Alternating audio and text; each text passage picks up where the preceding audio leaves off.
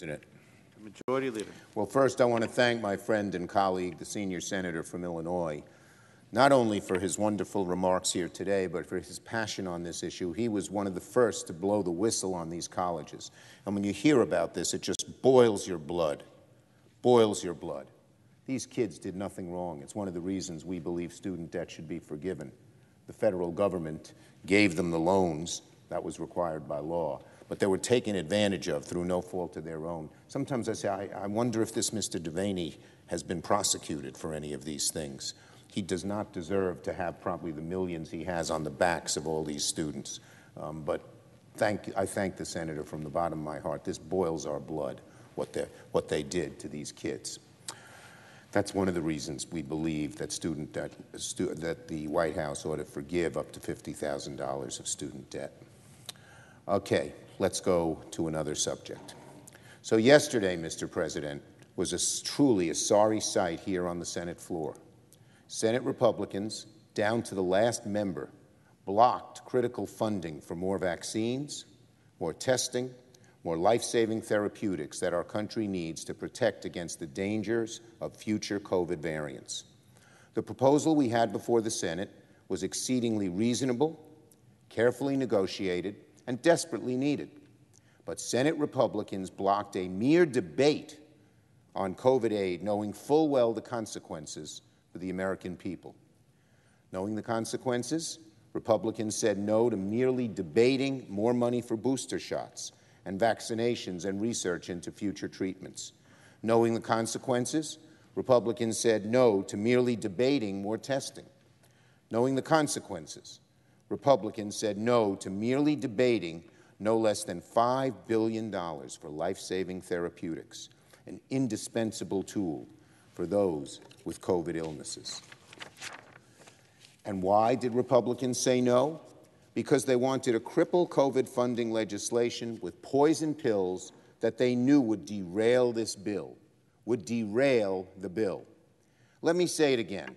Instead of joining Democrats to begin a simple debate on COVID legislation, Republicans wanted to kill this bill with unrelated poison pills. This is potentially devastating for the American people.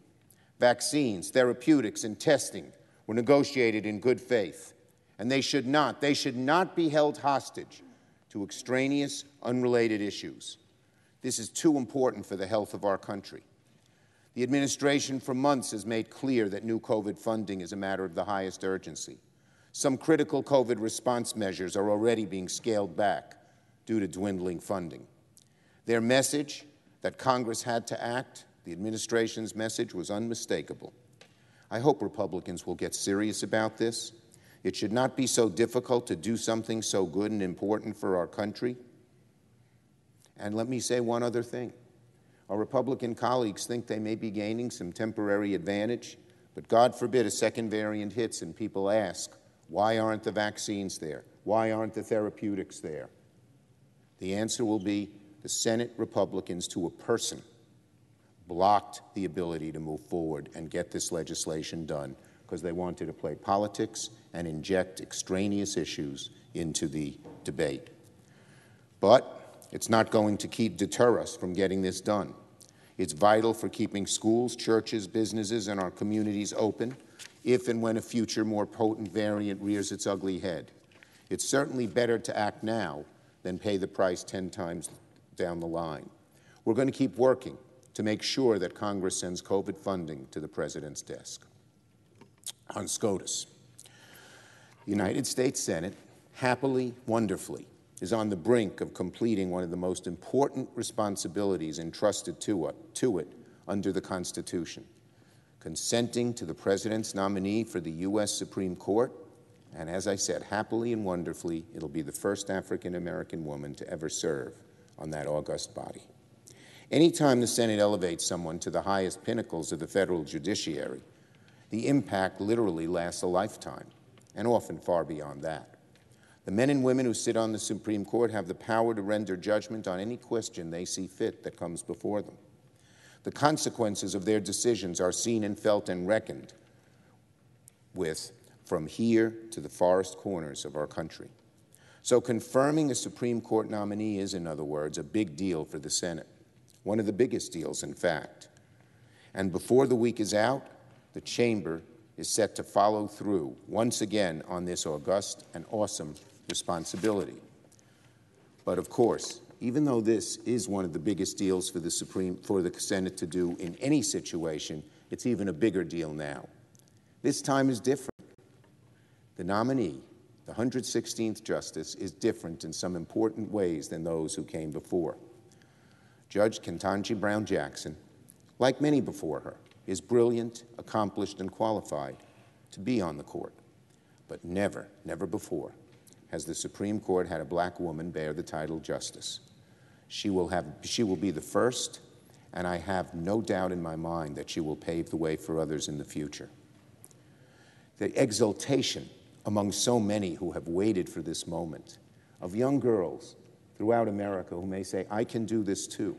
The untapped potential, even for young people, particularly women of color, who are not interested in the law of the Supreme Court, but to say, I can go somewhere, I can do something, I can get there, is going to be great for America. There are many considerations that the Senate should ponder when we're faced with the question of confirming judges. Diversity and representation is certainly one of them. It's a key feature of a healthy and vibrant democracy. When Americans of all walks of life come before the court, of course, they should have confidence that those who don the robes have the ability to walk in their own shoes, to see and understand their side of the story. That's why diversity of background and experience has been one of the most important priorities in the Senate as we have confirmed the president's judges. And over the last year, as has been noted, we made incredible progress on that front. Of the 58 Senate-confirmed judges, 3/4 have been women. 2/3 have been people of color. And to be clear, these judges are diverse, not just through their background, but in their experiences. More public defenders, more civil rights attorneys, more nonprofit lawyers have been added to the federal bench. After years of the previous administration confirming judges that were disproportionately white, disproportionately male, disproportionately from big law firms, Senate Democrats are working to bring balance back to our judiciary. It will make our democracy healthier, fairer, and stronger as the country grows increasingly diverse in this century. Judge Jackson's confirmation will be a major step towards achieving that goal, and I so look forward to finishing the work to confirm this most qualified, most deserving, most historic nominee. Finally, as Russia's war in Ukraine reaches an abominable level of brutality, you see these pictures of the people, innocent civilians who were shot, young, old, children, men, women. Every single American should unite on the side of the Ukrainian people and against Putin's indiscriminate violence. The pictures we have seen coming out of Ukraine and coming out of the town of Bucha are pure manifestation of evil. Hundreds of civilians murdered in cold blood. Men, women, children, the elderly, the defenseless, people tied with their hands behind their backs, clearly civilians, shot in the back of the head because they're Ukrainians. It's the only reason. It is a genocide. It was called a genocide today by a Ukrainian official. It is a genocide. When these people are shot simply because of their nationality, they don't have arms, that's genocide, especially when it occurs in the large numbers it has already. Individuals trying to live their own lives, targeted to be killed because of their nationality. Putin is a war criminal. When Putin says Ukraine and Russia are together after he did this, no Ukrainian is ever going to believe it. Even the isolated Putin must know that. But he's cornered. And so he is a war criminal. And any nation that indiscriminately and intentionally targets civilians should not enjoy doing business with American companies. But shamefully, Koch Industries is continuing to do business in Putin's Russia and putting their profits ahead of defending democracy. There's an explosive reports this morning that the Koch political arm is now pushing for the U.S. to abandon our allies and back off the hard-hitting sanctions the Biden administration has imposed on Russia. The Kochs are selling out democracy for their own profits.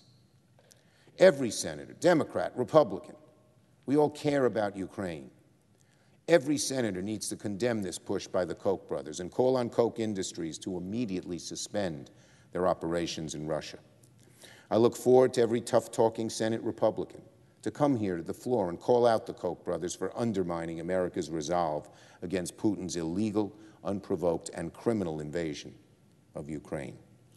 Senate Democrats are working on legislation to add Russia to existing laws that already deny foreign tax credits for taxes paid to North Korea and Syria. American companies that continue to do business in Russia should not receive the U.S. tax benefits that offset taxes paid to Putin's regime. I yield the floor.